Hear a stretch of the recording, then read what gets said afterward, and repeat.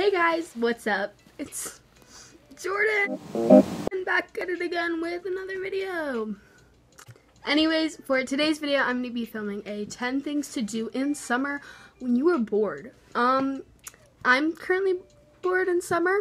I've been experiencing, I also can't speak English, but I've been experiencing boredness. So here's 10 things to do in the summer to cure that boredness. Without further ado, let's just get right on into this video. Alright guys, so number one of the 10 things you should do in the summer when you're bored is go swimming or go to the beach. Like, go in water. Yeah, but go swimming. It's pretty fun to do in the summer when you're bored. 21 Savage. I pull up and fuck on your daughter. Water. Yeah. Water. Goddamn. Water. Huh? Water. Okay. Water. What? Water. Number two is hang out with your friends. Considering we don't have school, it's so much easier to like have fun and hang out with your friends. So you should hang out with your friends. Number three is enjoy the scenery around you. I know that this one can be considered really simple, I guess.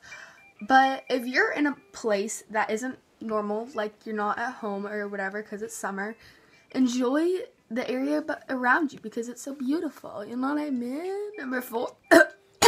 Number four is go shopping or try to revamp like your style or something. I don't even know what revamp means, and I still used it in a sentence. You don't have to go spend tons of money on clothes. You could just go to the thrift store and pick out cool things and just try on new things and get out of your comfort zone when it comes to clothing. Number five is use your extra time, because you're bored obviously, to get fit and exercise and have a healthy lifestyle. But yeah, just use it to work out or get fit. Number six is use the extra time to explore the areas around you. So you don't necessarily have to go on super long trips to like Paris, or I mean, you might live in Paris, but you know what I mean.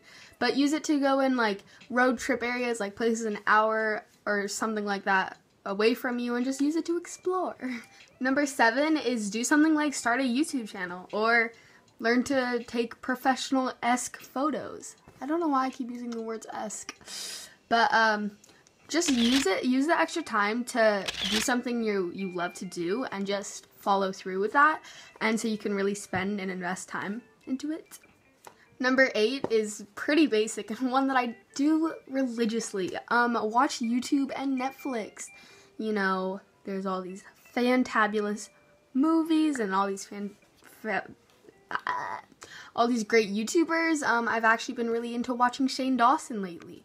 I've been watching him so much, so often. So yeah, watch YouTube and Netflix. Number nine is try new foods. I know that this one can sound kind of weird, but if you think about it, there's lots of delicious summer fruits and other stuff. But you could just use the time to try new foods and go out of your comfort zone when it comes to food. Guys, I'm just editing this right now and I realized that I accidentally deleted the number 10, but number 10 was to go out and try to get a job, hang out with find new people there, earn some money, and have fun there. You know what I mean? Well guys, I hope you enjoyed that video. Oh my god, I'm so annoying. Well guys, I hope you enjoyed that video. I look like I'm naked. I hope you enjoyed that video. If you did, like and subscribe if you want to. Comment video suggestions so I can make videos that you want to watch. Yeah, but yeah, that's this video, and I hope you enjoyed. I'll see you in the next one. Bye. Oh my god. My rubber band just snapped. Fun.